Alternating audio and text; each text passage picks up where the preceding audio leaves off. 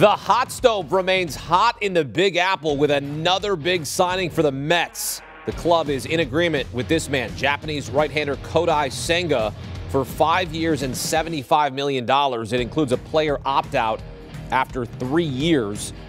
Our CBS Sports MLB insider Jim Bowden has confirmed the news. The soon-to-be 30-year-old Senga was a star in Japan, making 3 All-Star teams, winning 5 Japanese Series championships, and he joins a loaded pitching staff with Max Scherzer, Justin Verlander, and Jose Quintana. Mets owner Steve Cohen spending big, and the payroll for 2023 is going to be well over $400 million. Can we bring that full screen back up? Because I want to point that out before we talk to Matt, because we got to set the stage here for this. Okay, look at this. Look at this. $460 million in contracts that have been handed out this offseason. That includes Edwin Diaz in November. That includes Brandon Nimmo just last week. This is it's not your money, so it's like you don't care if you're a Mets fan. You're like, keep on spending, Big Daddy Steve Cohen. I mean, look at this. Look, the projected payroll in 2023 with penalties, because he's going to go way over the luxury tax threshold. $421 million, highest in MLB history. He's trying to buy a World Series. I don't blame him. I don't blame him. Get some instant analysis. Welcome in CBS Sports MLB writer Matt Snyder. Matt, I mean, the Mets are just keep on spending here. Steve Cohen just opening up the bank account and just giving another contract here to Kodai Senga, 5 years, $75 million. Your reaction?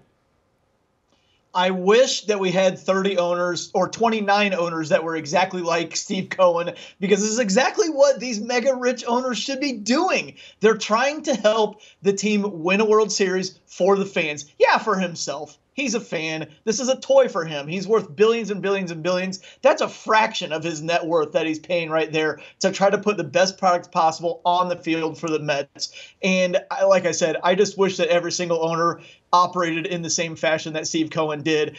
Fans don't need to hear about crying about biblical losses from by the owners. They don't want to hear about how, oh, we don't make as much money as you think we do. They don't need to hear about from the Reds owner before opening day last year, hey, where are you going to go? Where are you going to go? You can't go to a different team. You got to come to us, to the fans of Cincinnati. No. Steve Cohen goes out and he says, you know what? This is my toy, and I'm going to keep spending on it until we win the World Series for you, fans. That's what I'm going to do for you. I love it. All right, so what do we know about Kodai Senga, the soon-to-be 30-year-old who was a star in Japan?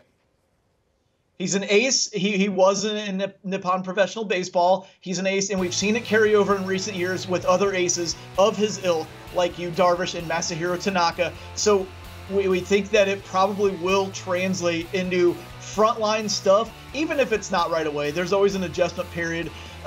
Just first off the top of my head, they play a lot fewer games. A lot of the teams over the year there have deeper rotations. They don't play as many days of the week. There's only one time zone, so you don't have to deal with like East Coast to West Coast travel or anything like you do here. So there will be an adjustment period, but I think he's definitely a frontline starter. Even if he's mid-rotation starter to begin his time with the Mets, they already have Max Scherzer and Justin Verlander. They don't need him to pitch like an ace. They just need him to be a 3.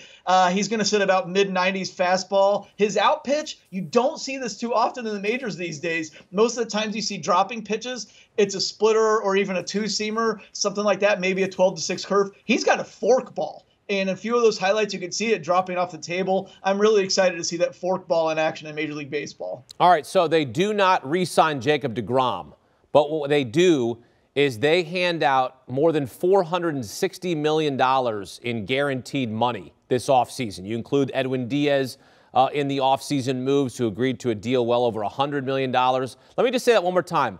$460 million worth of guaranteed money in contracts here. What sort of message did Steve Cohen just send to the rest of the league? I'm the top dog. When it comes to free agency, I'm the man. See, that's what I wanted him to do, just to see if it was possible, is to kind of make them the new evil empire. And remember, mid-2000s or so, every time there was a big free agent, it was like, oh, the Yankees are just going to sign him. That's what Cohen wants the Mets to be, and now it's not going to be every single guy. They're not going to go after Carlos Correa. Aaron Judge signed back with the Yankees, but I still think the message has been sent that, hey, We are a major player on every single frontline free agent. He's making it happen on a good number of them right now. So it's pretty fun to watch. The latest acquisition, Japanese star right-hander Kodai Senga, 5 years, $75 million. I mean, my goodness, the hot stove, piping hot in Queens. Matt Snyder here on CBS Sports HQ. Matt, thanks. There's one reason you're spending money: to win a World Series. Here, look at the odds to win the World Series. At this point, the Mets should be the favorites, okay? I don't care that the Astros just won the World Series. The Mets are loaded. And when you sit here in December, the Mets have won the offseason. It's great, but you got to win in the regular season, and you got to win, most importantly, the postseason. They won in the regular season, won 101 games. But you can't lose in the first playoff series you play. You can't have that happen. You cannot have that happen. Can't.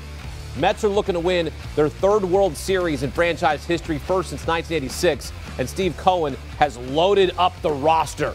Do you want a sports network that delivers everything that matters about the game? The highlights, the picks, the instant analysis, no yelling, no fake debates, no politics. Hit the subscribe button and never miss a moment.